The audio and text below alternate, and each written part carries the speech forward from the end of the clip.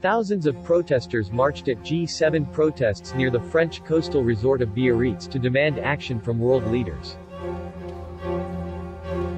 Protesters descended on the town of Hendaye, on the French border with Spain, to protest against economic and climate policies pursued by the world's leading industrial nations. Anti-globalization protesters, environmental activists, yellow vest protesters and Basque separatists were among those in attendance, Reuters reported. G7 summit protest organizers estimate 15,000 people took to the streets, according to a joint statement by umbrella protest organizers Alternatives G7 and G7EZ. A spokesperson for the Prefecture des Pyrénées-Atlantiques, however, told CNN they calculated an estimated 9,000 protesters at the height of the demonstration between the Hendaye and Irun area. The leaders of the G7 countries began 3 days of talks in Biarritz on Saturday. The G7 represents the world's major economies, and has long been a regular stop on the U.S. president's calendar.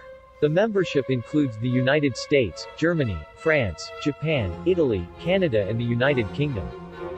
In small group sessions, with only the leaders and few aides present, the world's major economic and geopolitical problems are discussed at length.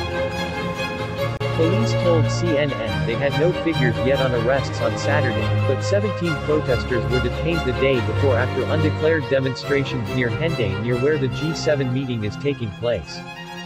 Mortar fire and other projectiles were hurled at police and 4 officers were injured on Friday, the Prefecture of Pyrénées-Atlantiques also said.